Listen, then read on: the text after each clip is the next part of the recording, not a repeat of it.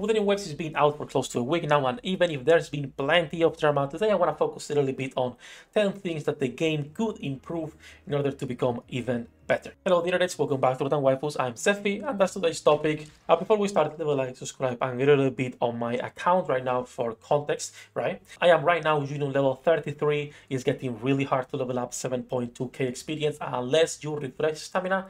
It's gonna take a long time for free-to-plays to reach the higher levels of the Unions, and that's completely fine.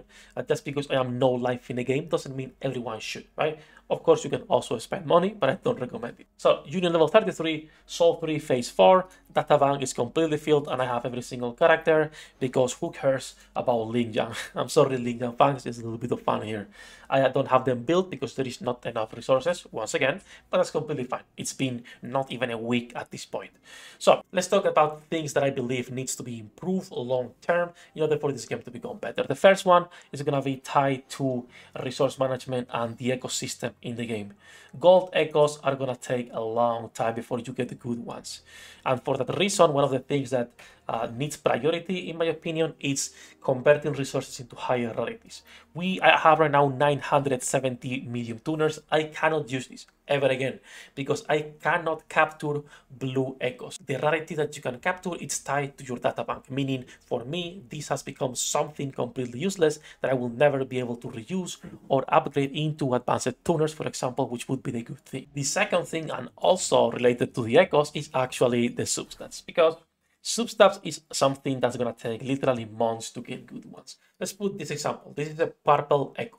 I got crit damage, crit rate, attack percentage, resonance liberation, aka the ultimate, and glacial damage. This is for Sanhua. This is the perfect piece for Sanhua. If I want to get a golden piece to replace this, I need the same specific stats. I could settle down for crit rate, crit damage, and then something else, right? But I need those two. And that to fish for that on specific pieces of what is this freezing frost is gonna take me, again, literal months or getting super lucky. You can be lucky, but let's be real, most of us are not gonna be that lucky. So the second thing I believe that needs to be improved is the acquisition, or maybe re-rolling some of the substats so it's easier to actually target maybe just one per piece. I'm not sure if they talk about this already on the patches that they released before launching the game, because I remember people mentioning something about this, but I'm not sure. So I think this could be something to work on and really important for the grind and longevity of the game.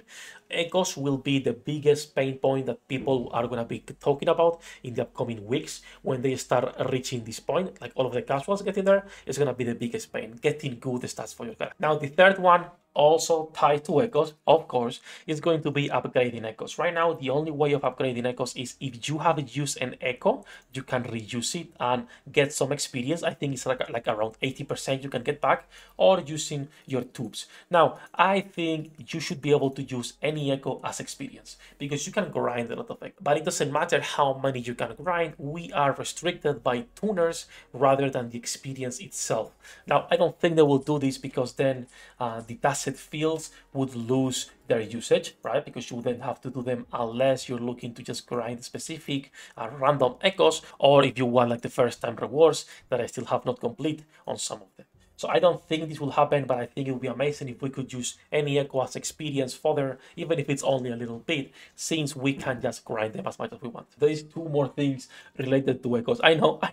It's just because it's the biggest system in the game and the one that needs like the most rework or changes, in my opinion, in order to become a little bit easier over time to actually build your characters. But the next thing echo related is every time you capture an echo, it's a pain going to your back and finding that new echo. It's a pain having to come here, going into the echoes, having to open, and then finding this new one, even if you can go filter and sort by new item.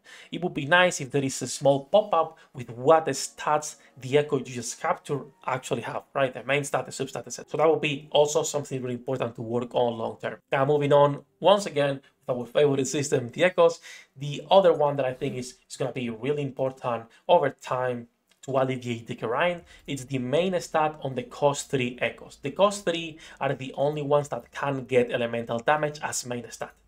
This means that you can go farm for a specific Glacio Echo for Sunweb, for example, but get Havoc damage, but get Spectre damage, Fusion damage, HP, Aero damage, Electro damage. Look at all of these plants. None are the main stat that I need Glacio. If I keep coming here, Havoc, Energy Regen, Attack, Energy, Aero, Attack, and HP. There is none right here in all this list that have Glacio damage. I think this should be alleviated, and the chance of getting your element or the element corresponding to the set should be higher than getting a different one. There are cases where you want to use a different one, and that's where it exists, but overall it should be alleviated and give you the option, not the option, but have a higher possibility of getting the correct one. And now that's the last echo change that I will do is echo loadouts. There is characters that share echoes. So for example, if I come to my rover, she shares most of the echoes, but one with Tanjin, right? So it would be nice if I could just share or swap around when I'm building different teams.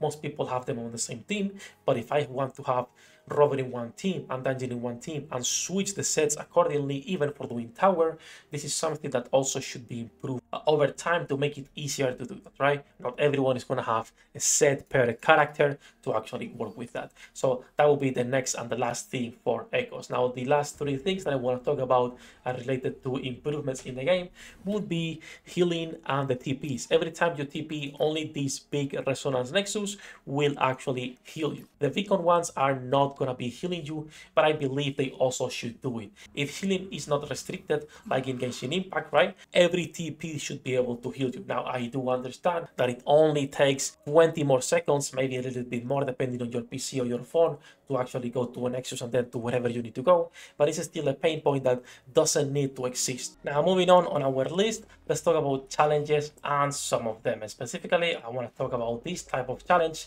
the ones where you have to shoot. So if I want to do this challenge where you have to shoot, I need to switch my character. I cannot shoot unless I have a pistol on my team, and most people, or I mean a lot of people, will not have a pistol available on main team.